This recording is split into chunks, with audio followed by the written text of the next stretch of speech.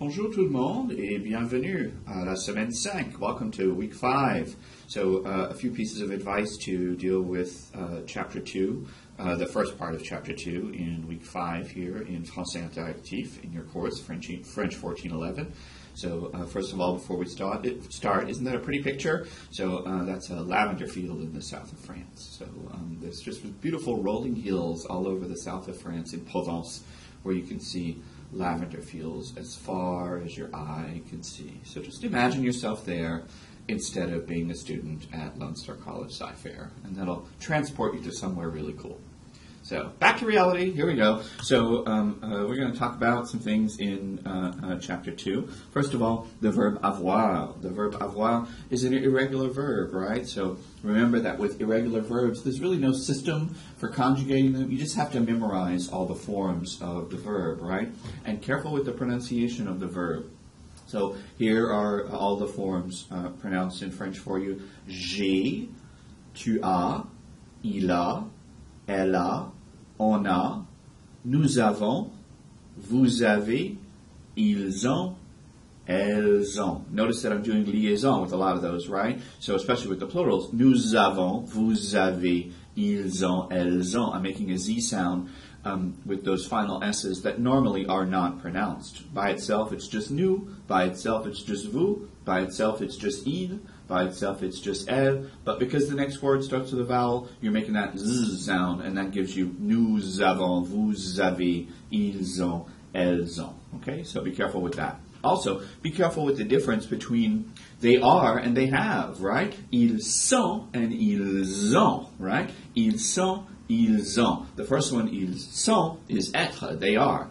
The next one is avoir, ils ont, they have. So with être, it makes a S sound. Sont, you are pronouncing the S at the beginning of the verb.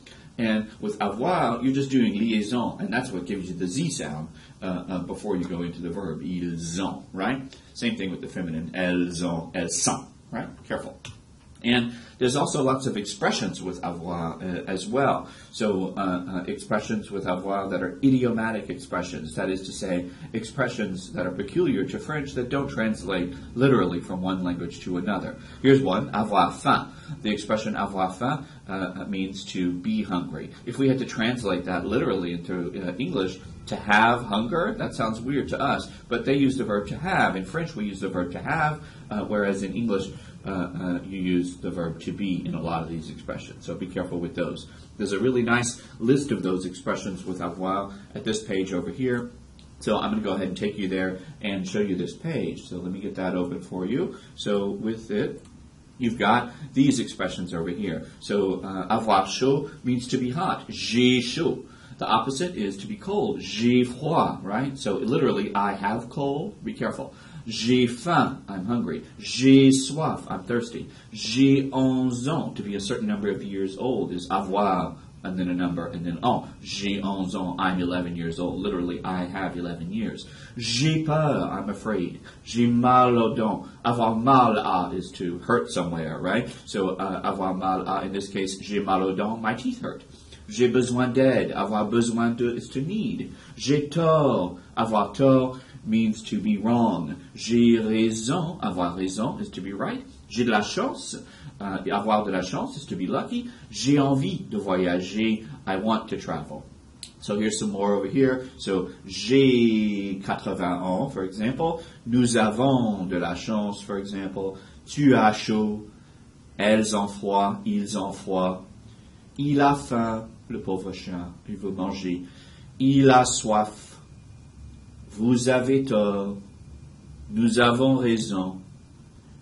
Ils ont peur. Il a honte. Il a honte. Avoir honte is to be ashamed, right? So careful with those. Il a sommeil. Il a sommeil. Avoir sommeil is to be sleepy. Avoir mal à. Il a mal à, for example. Elle a mal à la gorge. Her throat hurts. Vous avez envie de manger. Vous avez envie de manger. Avoir envie de is to want, right? So you usually use a verb after it. So il a une question. On a une idée, to have a question, to have an idea. And you use avoir in the expression il y a. There is, there are, right? So careful with those expressions with avoir. So those are they. And here's an exercise that you can try for practicing your expressions with avoir. If you go to that link, it'll take you to this page right here. So you have to decide what's going on here with an expression with avoir, right? So, for example, Ludovic gagne à la loterie, so he wins the lottery. So, il a de la chance or il a raison. Is he lucky or is he right? You have to choose the right one. Il a de la chance in that case, yeah? So, then keeping on with our chapter, then you also have les verbes ER, regular ER verbs. So this is your first group of regular verbs in French. So regular ER verbs. Fortunately, most of the verbs in French are ER verbs, and those are the ones that you get in this chapter. Those are the endings. You memorize these endings, super easy. E-E-S-E, O-N-S, E-Z, E-N-T. You memorize those, you can cook. That's the recipe. You can cook all the verbs that end in ER. Most of the verbs in French end in ER.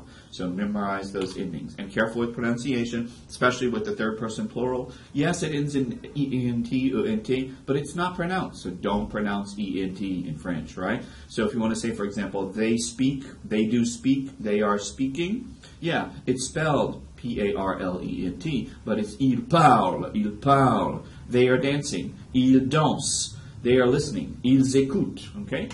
You might want to write one out and say them as well. So pick a verb that starts with a consonant like parler or travailler or danser, one of those infinitive forms, and write out all the forms and say them. You might want to do the same for a verb that starts with a vowel as well, like écouter or habiter or étudier. Pick one of those, write them out, say them, so you can figure out what to do with all those different verbs. Here's an exercise that you can try with verbs, ER verbs, right? So it's a nice little conversation between Denis and Paul, and you've got lots of possibilities there. Aimer, chercher, commencer, détester, écouter, étudier, habiter, manger, parler, and regarder. Careful with commencer, you might need to look that one up. Careful with manger, you might need to look that one up. In the new form of commencer, there's something special. In the new form of manger, there's something special. So just look up your verbs in the verb charts in Français Adjectives website, and you'll see what the special thing is. I'll let you discover what that is on your own. There's also, in this week, possessive adjectives. Les adjectives possessive. They're adjectives, right? So they have to agree. Adjectives agree in number and in gender in French, right? So make sure that your adjective agrees with the noun that you're using, okay? Careful, especially with the third person forms of these. Sont sassés and leur. The singulars, sont sassés and leur. All three of those, sont sassés, mean his, her, or its. Sont means his, her, or its. Ça means his, her, or its. C'est means his, her, or its. Leur means their. Le means there, and lo means there, right? The one you use depends on what kind of noun you have, right? So if you have a masculine singular noun, you need sont. If you have a feminine singular noun, you need ça. If you have a plural noun, you need si, etc. That's how adjectives work. So how would you say her computer? Comment dit-on her computer? Think of the word for computer. Ordinateur, right? So what's the gender of the word computer? Ordinateur. Words that end in EUR are masculine words. So that means we need a masculine word for her. Son ordinateur. How would you say his aunt? Comment dit-on his aunt? What's the word for aunt? Tante. What's the gender of aunt? What's the gender of tante? Feminine. And are we singular or plural? Singular. So we need a feminine, a feminine singular word for his. A feminine singular word for his. Sa tante. And how would you say his friend who happens to be a woman? So what's the word for a friend who's a girl? Ami. How do you spell ami? A-M-I-E, right? What's the gender of ami? Feminine. And so how would you say his friend? So, what do you mean? Son ami. You were probably thinking ça, right? Well, you don't use ça in this case. Why? Because ami starts with a vowel. So son is also used with feminine singular nouns that start with a vowel. Right? Comment dit-on their friend? How do you say their friend? Leur ami. Right? And how would you say their friends, plural? Leurs amis. So leur with the S and ami with the S. here's an exercise that you could try with the possessives right here. So this takes you to another conversation between Jean and Mathieu and Luc, right? So, and you have to choose the right pronoun to go, adjective to go in the blank right there, okay? So try that exercise and that'll fix you up. And la famille is also this week, so careful with the pronunciation of some of these words, like the word for son in French, all right? Normally you do not pronounce final consonants in French, and the word for son is an exception. It's le fils, fils. The L is silent, but the S is pronounced. Fils, fils, fils, le fils. And la fille, the word for daughter, that's you sound like yellow. Le fils and la fille, la fille. And there's also compound nouns that happen with those, like beau-fils, belle-fille. And careful with plurals as well. So how would you make the plurals of all these things? Le petit-fils is the French word for grandsons. How would you say grandsons? Les petits-fils. And you'd have to put an S on petit, right? Fils doesn't need an S because it already is an S. How would you say granddaughters? That's la petite fille, granddaughter. But how would you say granddaughters? Les petites filles. Les petites filles. Petite with an S and fille with an S. Le grand-père is the word for grandfather. How would you say grandfathers? Les grands-pères. Les grands-pères. So grand with an S and père with an S. La grand-mère is the word for grandmother. How would you say grandmothers? Les grands-mères. Les grands-mères. Grand with an S and mère with an S. Le beau-père is the word for father-in-law. How would you say fathers-in-law? Les beaux-pères. Les beaux-pères. Beau, not with an S, with an X. And père with an S, right? EAU words end in X in the plural. And la belle-mère is mother-in-law. How would you say mothers-in-law? Les belles-mères. That's mère. That's a typo. Sorry, that should be a R over here. So, belle-mère. Les belles-mères. Belle with the S and mère with the S. Comment dit-on? It's his sister. C'est sa sœur. C'est sa sœur. Comment dit-on? Those are his parents. Ce sont ses parents. Ce sont ses parents. Comme dit-on, the great-grandparents, there you go. It's les arrière-grands-parents. Maybe you didn't find that word in the book, but I'm giving it to you here. Great-grandparents, les arrière-grands-parents. Here's a nice grammar presentation right here that you can use that has some really good exercises with it as well. So you go to this website and check it out. Ma grand-mère. And you can learn about all the family members there. And if you go back to the index, there's an exercise with each one. For example, here's Romain. You're working from Romain, and you have to click on Romain's father, right? So cliquez sur mon père. Click on my father. There you go. All right? So that's how you do that exercise. All right? So try that one out. And a few other tips for the chapter include contractions with de, all right? So these are contractions with de right here. So when de comes in contact with le, the article le, they go away and they turn into a new word, and the new word is du. When de comes in contact with la, there's no change. Just de la stays the same. When de comes in contact with l'apostrophe, it's just de l'apostrophe. It doesn't change, right? When de comes in contact with les, it does change. They go away. They turn into a new word, and it's des, right? So the only ones you have to worry about are the masculine singular, du, and the plural, des, all right?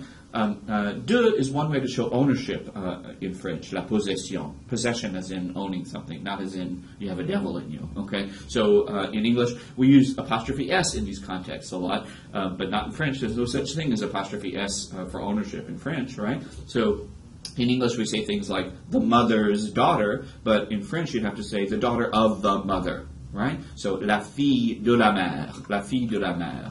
The son's father, for example, if you wanted to say that, you'd have to say the father of the son. Le père du fils, le père du fils. The wife's sister, in French, you'd have to say the sister of the wife. La sœur de la femme, la sœur de la femme. Here's an exercise that you can try right here. And if you go there, it takes you to a little quiz about family members, right? C'est la mère du mari. It's the mother of the husband. So who is the mother of the husband?